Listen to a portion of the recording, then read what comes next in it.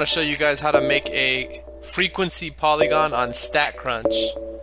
Also, I want to work on a cumulative frequency polygon or table, and also I want to do an ogive, a frequency ogive. Alright, so let's get to it. We'll start with the frequency polygon. This is a frequency polygon. It's lines connected by dots, and at the bottom it's the midpoints. Alright, so I want to work with this question right here, Gini index. It says the Gini index is a measure of how evenly income is distributed within a country ranging from 0 to 100. An index of 0 suggests income is distributed with perfect equality. The higher the number, the worse the income inequality. The data below represent the Gini index for a random sample of countries. Alright, so we have the United States has a Gini index of 45 and Sweden has the lowest Gini index. Alright, there's some directions down here. It says with a first class having a lower class limit of 20 and a class width of 5. Okay, so the thing about this frequency polygon is it comes from classes. It comes from a frequency distribution of continuous data. This is continuous data. So you need lower class limits, upper class limits, you need class widths. And this tells us that the class width should be 5 with the first lower class limit of 20. Let's use StatCrunch. Let's go over here. We'll open my math lab. We'll go to StatCrunch, figure out what question that was. That was number 27 from 2.2.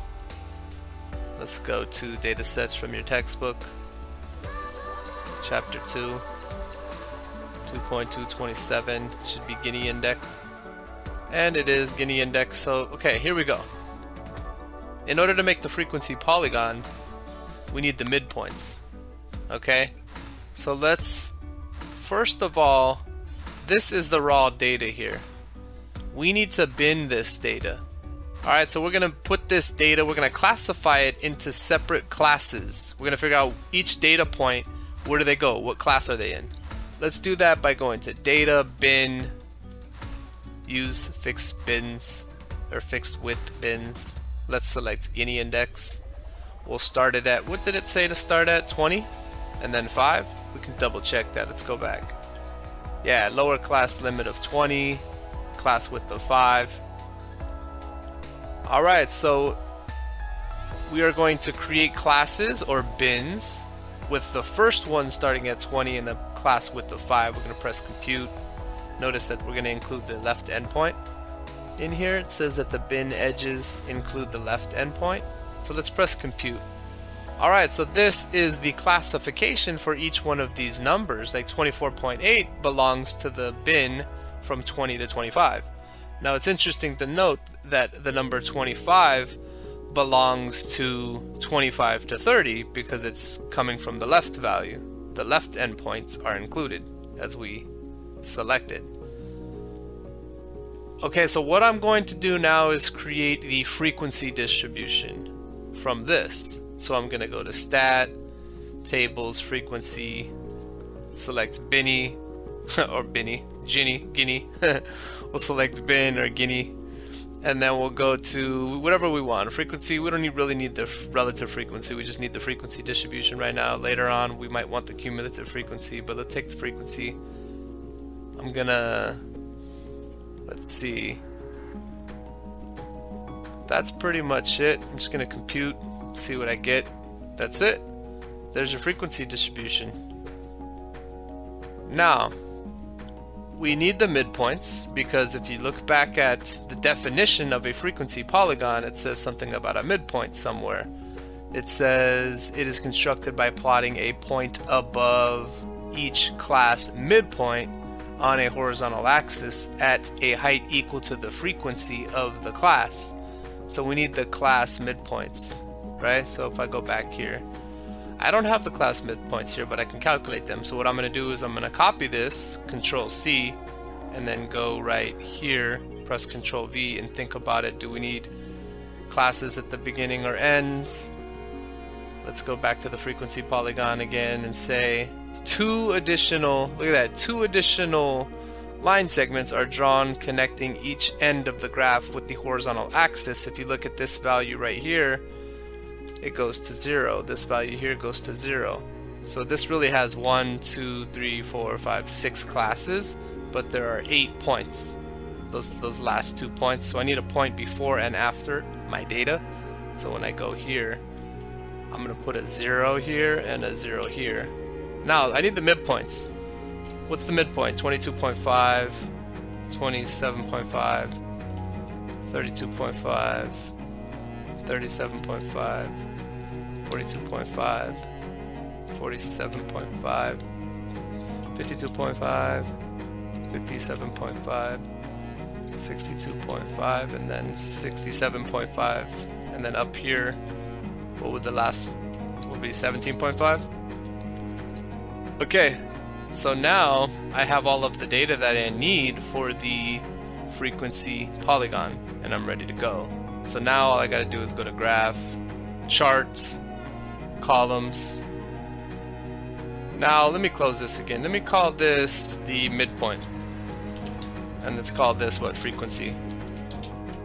Make our graph look a little bit better. So now when I go to graph, chart, columns, I want to graph the frequencies, but the row labels need to be the midpoints, and I want to change this plot to points with connected lines, and that's it.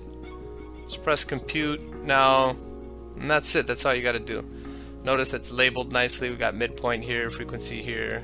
It's going down to 0 on the edges. If you want, you can create a title and call it Guinea Index for countries. And here you can say frequency Polygon. Press OK. We've just labeled everything, and that's it.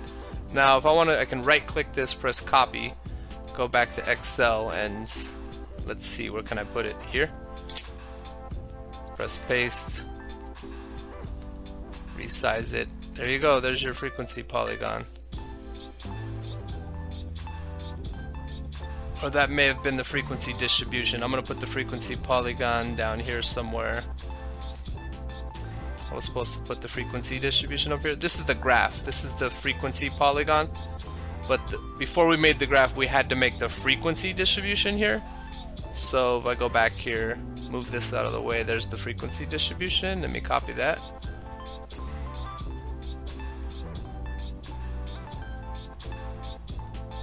So there's that. Go back to Excel, press Ctrl V if you're using a PC. And there is the frequency distribution.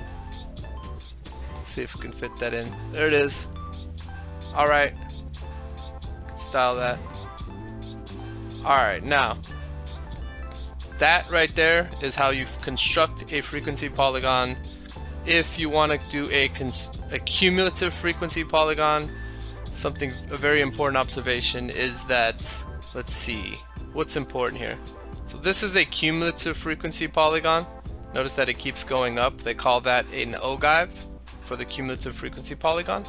Now, I want to make a cumulative frequency distribution from this data right here. So I'm going to go to 2.2 number 28. And notice this at the bottom. We have certain characteristics here that we have to kind of meet. So I'm going to go to the data set, number 28, close this one, go to StatCrunch on number 28.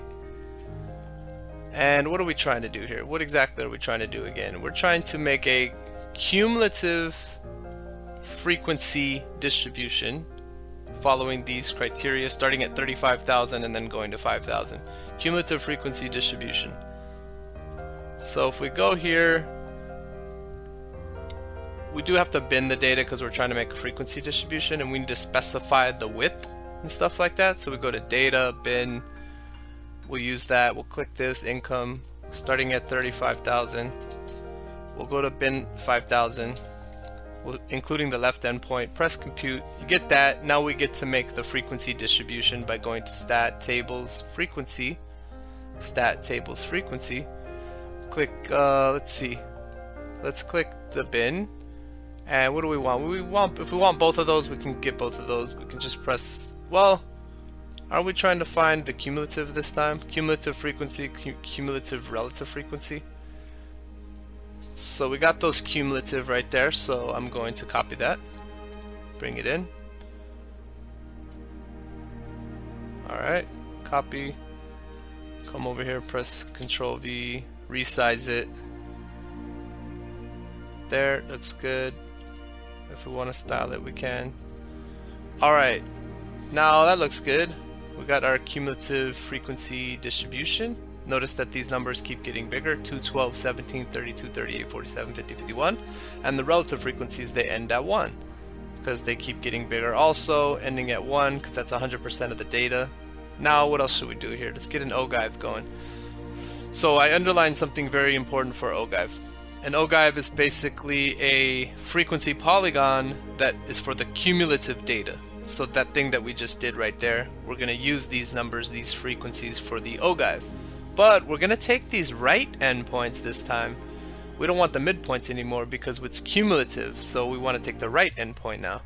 It's everything to the left of it, so we should start on the very edge to the right. So that's what this says, upper class limits. It is constructed by plotting points whose x coordinates are the upper class limits and the y coordinates are the cumulative frequencies. Alright, let's do that. Let's make this Ogive for this same data set. We're going to do kind of what we did before. We're going to go to StatCrunch and I'm going to copy these here. Actually, I don't need the cumulative. Let me just edit this. Get rid of the cumulative. Just click that one. And now I'm going to grab these things here. I'm going to press Ctrl C.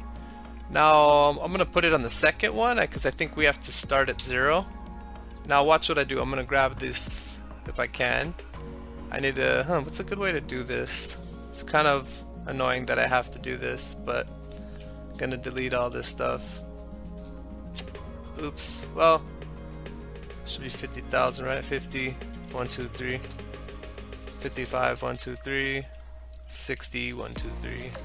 65, 1, 2, 3. 70, 1, 2, 3. 75, 1, 2, 3. Okay. And then we'll create a new one down here, which is 35000, because that's what would be before 40,000 according to that pattern. And that's it. Now do the same thing we did with the cumulative frequency distribution. That's it.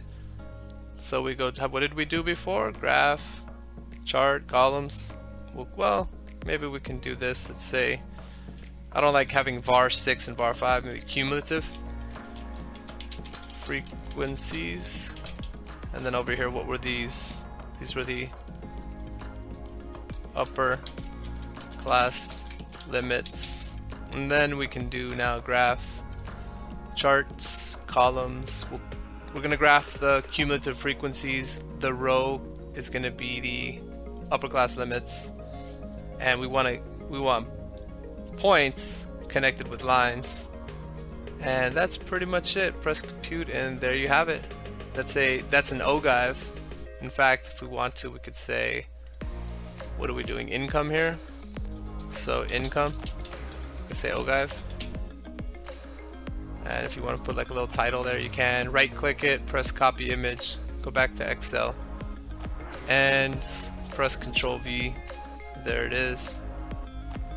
Alright, so let's see, format it a little bit to make it fit nicely, and there you have it.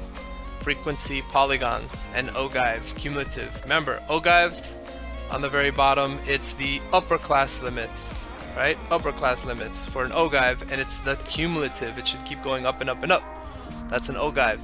And the regular frequency polygon, what's on the x-axis for these? For the regular frequency polygon, it's the midpoints.